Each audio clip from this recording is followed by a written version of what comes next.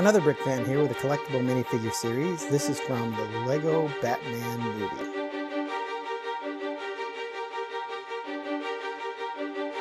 This is set 71017, was released in January 2017. Has 125 pieces, 20 minifigures, and each blind bag cost about $4. So if you picked all the right bags, this set would only cost you about $80, which is about what I still paid for it online. As you might expect, there's a lot of Batmans in this series, 5 to be exact, and they're all there on the front row. There's also a Catman there in the back row that looks an awful lot like Batman, so that makes some of the feeling of these bags a little difficult. And if you're interested, I did do a field guide where I opened all 20 of these bags that I received. Fortunately for me, I knew that I had all 20 figures because I bought them as a set. But I tried to give some tips and tricks into finding the pieces if you happen to see these blind bags available anywhere. Some of my favorites in this set really have to be the guitar or glam metal Batman right here in front.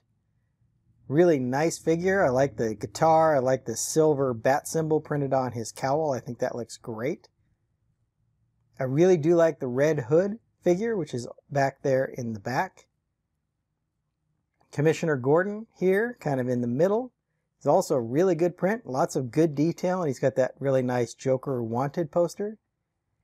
And then all the way in the back, the calculator is kind of an offbeat villain, but I really like how they did the hello print there, and that costume that they did for him is really nice. Let's take a look at each of the minifigures individually. First up, we have Lobster Lovin Batman and Glam Metal Batman.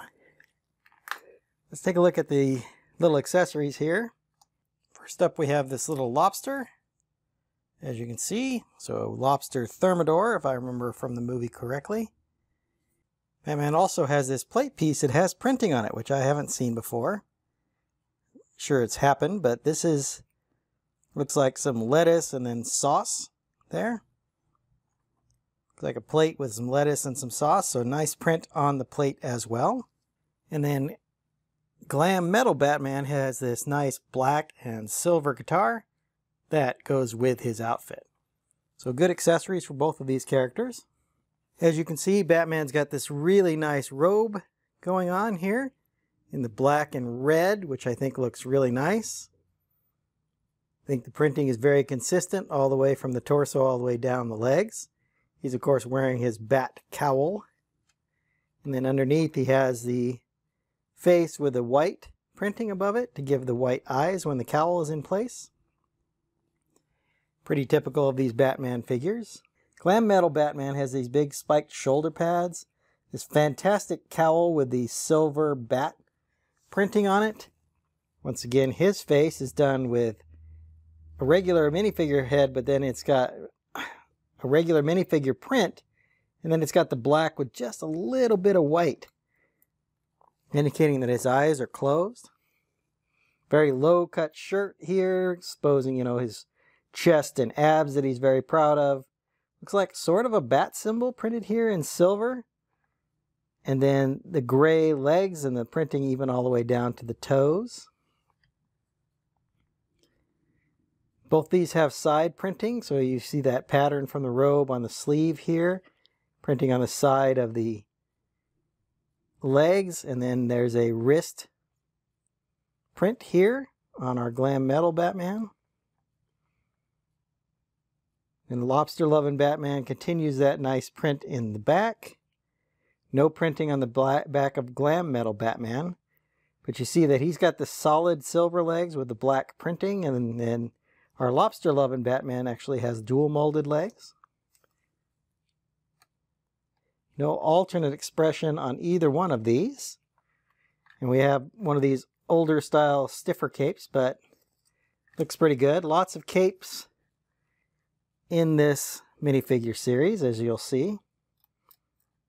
Once again, the side printing on the arms. And back to the front. Next up we have Fairy Batman, which is done in this all pink. It's got this trans pink wand piece. Kind of nice. And then our Clan of the Cave Batman has this nice club piece with a lot of spikes on it. The Fairy Batman is a pretty silly piece, actually, and kind of a funny costume. You can see by the look on his face here, he's not very happy about it. But interestingly, they used pink here, so the same color as the cowl, to kind of provide the eyes behind the cowl, which I think creates a nice little effect. You can just barely see the whites in there and then the pink surrounding. I like these little skirt pieces. I think that looks really good. Once again, dual molded legs, black and pink. It looks like he's wearing some ballet slippers, perhaps. Our Clan of the Cave Batman has brown and white printing for the eyes. And also a kind of sad expression on his face, but again, matching the cowl. The cowl has some printing on it. It looks like it's kind of stitched together. Has some cuts in it or something. It's got the nice cheetah print look going on here. Kind of a short, more of a kind of a Flintstones type look. I really do like this bat symbol carved on the rock that he's wearing around his neck. And then he's got printing down his legs as well. Both figures have side printing. See some wristbands here on the side of our Clan of the Cave Batman.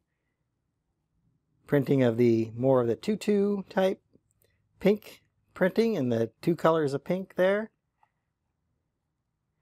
On the back we have these nice trans pink wings for our Fairy Batman. The dual molded legs, as I pointed out earlier.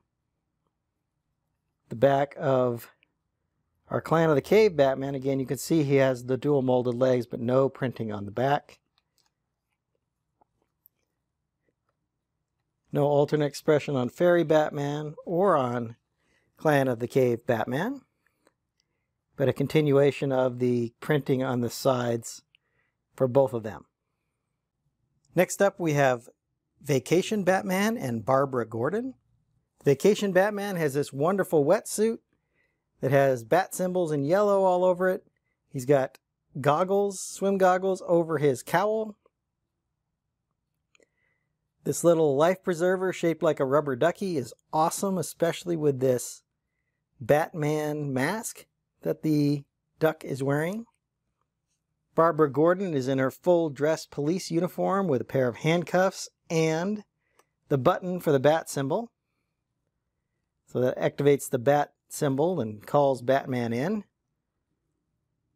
Really good red hair and an integrated hat here for her police hat with a gold trim. I think looks really good. This sash that comes down across her body is actually lines up really well with her legs. So you get, it ends right at the edge of her legs. So it looks really good. Moving around. You see this is a short sleeve wetsuit for Batman, but more of those yellow bat symbols. Barbara has a police badge symbol on her side here. Get a good look at this really fancy hairpiece with the hat and red hair. More back printing with more of those bat symbols. No alternate expression here for Batman or for Barbara Gordon, but a continuation of that sash and belt here along the back. Once again, the badge or police symbol here printed in gold on her arm. Batman with the short sleeves. Two very good looking figures. Next up we have Commissioner Gordon and the Joker in his Arkham Asylum orange jumpsuit. Commissioner Gordon comes with this walkie-talkie piece and a very nice wanted poster for the Joker, printed on this 2x2 tile, which I think looks very good. Joker is handcuffed here. I think the printing on Commissioner Gordon is done really well. I think they did a good job with this hair piece, and it's actually kind of two-toned. They have a little bit of white printing along with the gray printing, which is pretty good. And then the eyebrows and mustache, I think, match this hair piece pretty well. It's got kind of a rumpled white shirt underneath here. Good printing for his vest, and you can see his holster over here, as well as his badge down here on his legs. So good continuation of the printing from the torso down through the legs.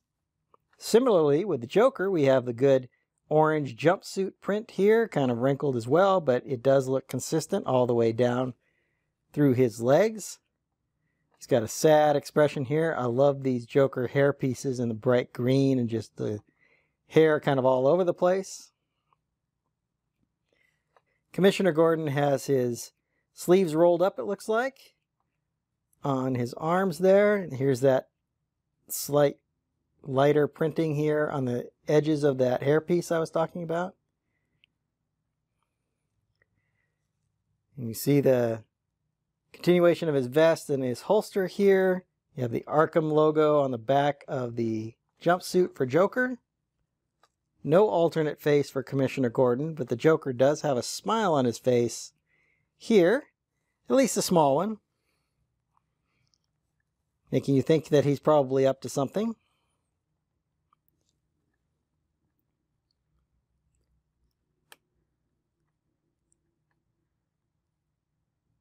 Probably not my favorite Joker that I've seen, but it does fit with the theme of the movie and the scene that this is designed on.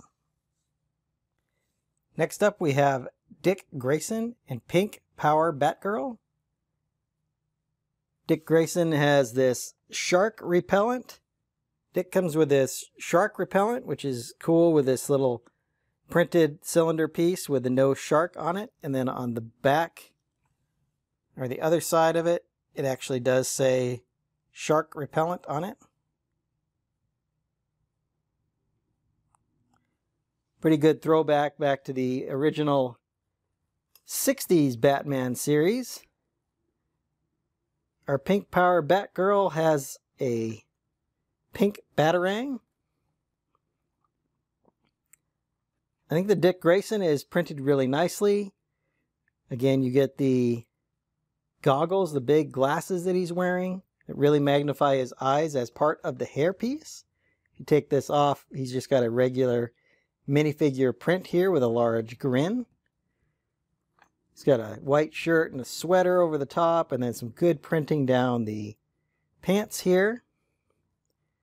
Pink Power Batgirl is wearing this good bat suit with the silver and the silver bat belt here. I like this skirt piece. I think that's a really good piece. And of course, she has her red hair, and if you look closely, you can see that silver headband or hair tie in her on her back of her hair there. Moving this around, you see she does have printing on her wrists. You get a better look at that hair tie and the big red ponytail she's got going on. A big pink cape here. So Dick Grason has continuation of that sweater printing here. No printing on the back of our Batgirl. No alternate expression for Dick Grason, but we do have an alternate expression for Batgirl here, as you can see. The pink on Batgirl is a little overwhelming for me, but I still think it's a nice looking figure. Next up, we have Red Hood and the Eraser. The Red Hood is a classic villain from the early Batman series, and turns out it was an early incarnation of the Joker. So in this case, he has these machine pistols that he comes with. These are a nice little mold. And then the eraser comes with a tablet. Basically, it's a tablet that he can write on and erase stuff from, obviously. The Red Hood has this really nice shoulder piece, and then the hood. The hood is just a 2x2 circular cone piece here. No way to see through it.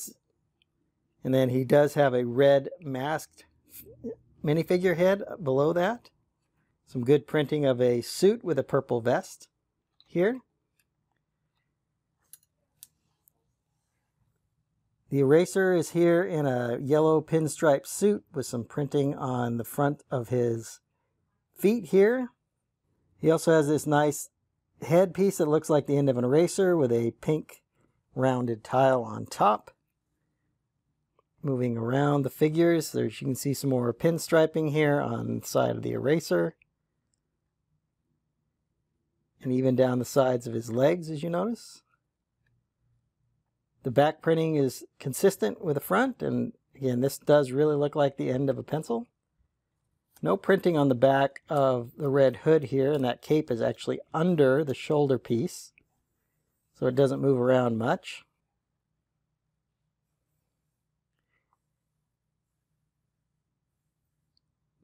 Once again, the side printing that we were seeing, and then those pinstripes that we were talking about.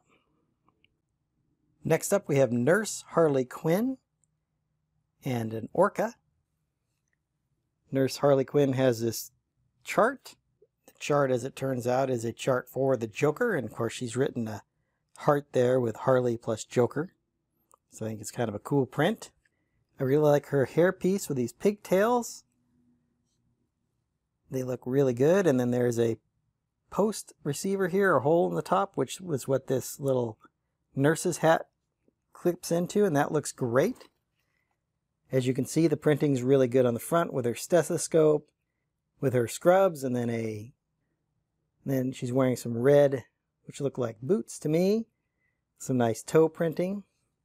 Our Orca is a really nice print here on the body. He doesn't have minifigure arms. He has these big flipper pieces, which are appropriate. The minifigure head is just the inside of the Orca's mouth, which I think is really clever. And you put that Orca piece over the top. And as we move around, you see that nice printing here for the eyes. And you got the teeth around here. Looks really good. Harley has got this nice printing on her arms as well. And then you see this Orca piece has the fin in the back and the tail, which also look quite good. Printing on the side of both of the legs on these figures. Harley's got the dual molded legs with the white and red. She does not have an alternate expression, but you see the nice distinction with the black and red, and then the opposite for the hair bands, which I think is cleverly done. And then some more printing on the other arm here. Harley really turned out nice, and this Orca is a very good design as well. Next up we have Zodiac Master and Catman. Zodiac Master comes with a couple of these silver animals. So he's got a silver fish and this silver crab piece. These aren't new pieces, but they're really nice to get in this metallic silver color. I like the printing on Zodiac Master. He has this good hood piece, and then I think they did a great job in not having the skin tone bleed through, or the blue bleed through the skin tone, so that looks really good. Doesn't always seem to happen. He has a bunch of Zodiac symbols here in gold on his uniform. Wearing some black shorts, it looks like, or tights. Over the rest of him here, Catman. Looks a lot like Batman, even down to having a utility belt in this brown. Of course, the rock hard abs. He does have these scratches on him, I think, which kind of indicate his symbol, perhaps. And he's using these claw pieces. Dual molded legs with the gold or yellow and brown. The cowl is slightly different. It doesn't have the under. It doesn't go all the way around on the bottom like the Batman cowl does. It's open here on the bottom. And you can see his face print there with the white on top to give him the white eyes when the cowl is in place. Moving to the side, you see Zodiac Master has more Zodiac symbols printed here. Again, more on the back. The back of Catman is quite plain, but you do see the dual molded legs for sure there.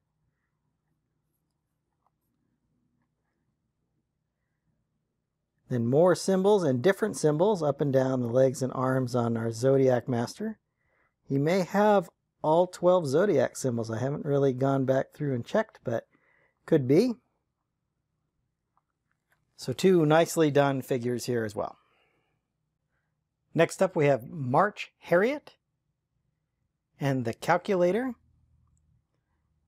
March Harriet has this nice bunny ear helmet kind of piece or hood type piece. She is carrying a Tommy gun. A nice interesting mold here. The Calculator has this great big shoulder piece with a calculator print here on the front, as well as this visor here, which has the 07734, which when I was in grade school was kind of the thing to do when you first got your calculator. Flipping that over makes it say hello. So a classic calculator trick. His head is also done in this pink or lavender, the same kind of color that is on the body here. And then the printing is great because the flesh color is very solid on that lavender headpiece, and without any of it bleeding through. March Harriet looks like she's got kind of a corset going on here.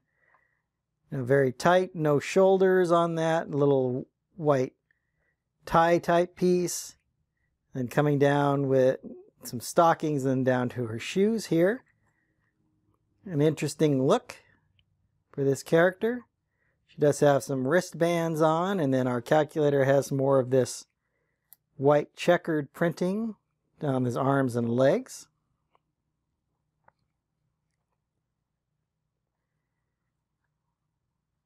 This backpack looks like it's all integrated together as one piece, maybe a jetpack as well. Dual molded legs here. More skin showing through here, which I think, again, is printed pretty well. A little bit darker than the arms, perhaps, but still pretty consistent. No alternate expression for her, or for the calculator for that matter. Going back, again, some more of that side printing.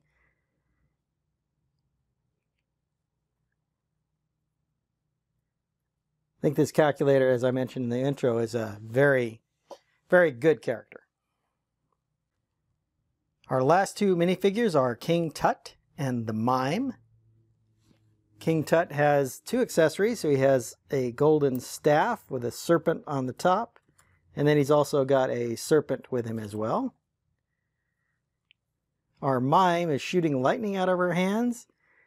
These look like the same lightning pieces that are used for the Emperor in Star Wars themed sets. But nice pieces. Both of these have great headpieces. So I've always been a fan of the Pharaoh headdress here. I think it looks really good. I like the white with the gold accents. This mohawk piece is really nice as well. And I've seen that on a couple of other figures in different colors, but it's really nicely done. It doesn't seem to stay on her very well though. So you kind of got to be careful about that. It tends to fall off a lot. Good printing on the Pharaoh with all this gold and different blues and reds. Printed all the way down and very consistent between his legs here. Very consistent down his legs here, which is always nice to see. As well as with the Mime. She has this kind of tights going on with a print down leggings perhaps on her legs, which all looks really good. The white printing on the flesh colored minifigure head turned out well. Again, not a lot of bleeding through that. The color looks pretty consistent, and also on the Pharaoh you see this little chin piece here too, which I think looks very good. Moving around, you see the Pharaoh does have printing down the sides of his legs, printing on the sides of the arms and legs of the Mime. The back of the Mime continues on that kind of tight-fitting outfit she's got going on. The Pharaoh does not have an alternate expression, and his back is very plain, although you see that His legs are actually in 3 colors, with the lowers being flesh color, a white, and a red. So a complicated leg piece for the Pharaoh. Obviously no alternate expression on our mime either. No side printing on this side of the Pharaoh, but we do continue with the side printing for the mime. So that's our close look at all 20 minifigures from this series. Let's go back and I will give you my final thoughts on this collectible minifigure series.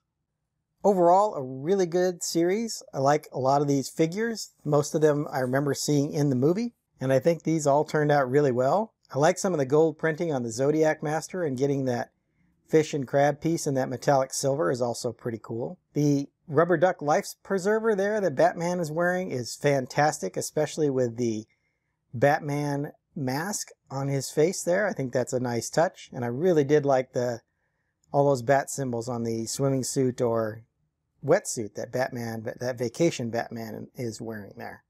I also like the King Tut figure. I think the printing on that is really good, and I've always liked that headdress piece that was first introduced back when the Adventurer series came out. So that's pretty nostalgic for me as well. Hope you've enjoyed my thoughts on this minifigure series. I'm going to get going on another video, but until then, happy building. If you enjoyed this video, hit that like button and subscribe to my channel for more of my content. I've left a link up here on the screen for my other collectible minifigure reviews.